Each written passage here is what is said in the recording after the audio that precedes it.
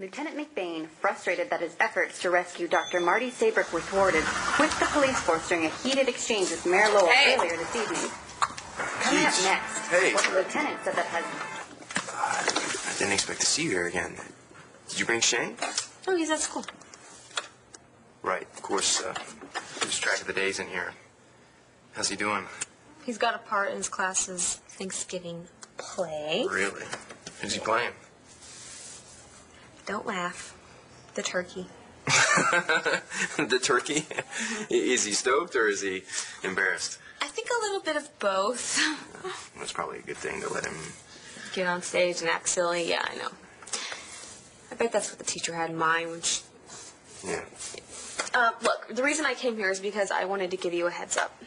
About what? Rex. Balsco, good to see you up and around. Sit there. How you feeling? Well, I can stand, I can eat, but I still can't get dressed by myself. You'll get back to all that. Yeah, I know, but sometimes it's just like enough already. I just want things to get back to the way they were, you know? What? Just say it. You know that's never going to happen, right? Things will never be the way they were. Number one, you have a son now. You're a dad. Number two, your son saw you get shot by the man that he thought was his father. That's what I stopped by to talk to you about. You ready to make a statement about Brody? Actually, not so much. What happened to Rex? He's not back in the hospital, is he? He's fine. I mean, he's actually doing really well. I'm sure he'll feel even better when they put me away. Rex doesn't want to put you away, Brody. Right. Well, I'm telling you the truth. He wants to make sure that you don't end up in prison. You don't want Lovett to be locked up for almost killing you? Look, I'm not smoking the peace pipe here, but I'm also not looking for revenge. Well, revenge and justice are two different things, Balsco. I know that. And the fact is that Lovett broke a few laws. Look, the guy was clearly out of it. Well, no argument, but he's still a danger to society.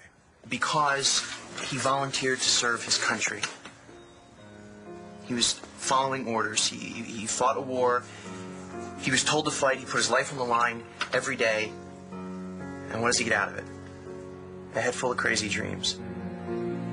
The Navy cut him loose because he's not enlisted anymore. Come on. The guy needs help, not punishment. Well, you're right. The system doesn't always work. I'm not sure exactly how this works, but I'm willing to testify or write a statement or something saying that I don't want Brody to go down for shooting me. It's a little more complicated than that, Rex. Okay, I know that I can't get the charges dropped, but is there any way that I can help him?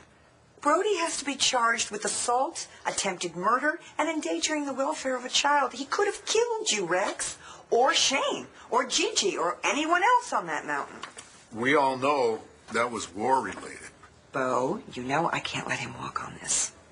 Well, Nora, what if you plead Lovett out and Balsam testifies at sentencing? Then he could go to a psychiatric hospital instead of a prison. Well, a statement from Rex would certainly lighten his sentence, but it wouldn't exonerate him. Guys, I'm sorry. I don't have a lot of choice here. Brody has to spend some time behind bars. Rex wants to make sure I don't go to prison. I shot the guy. Your friend, Wes, he came by to talk to us and to see if we were willing to try to help you. I never wanted him to do that, and I never told him to. Okay, well, he did. He obviously cares about you. Semper Fi and all that. That's the Marines. You know what I mean. He's a good friend to you. I'm glad he came to talk to us. I can take care of my own mess. Brody. Look.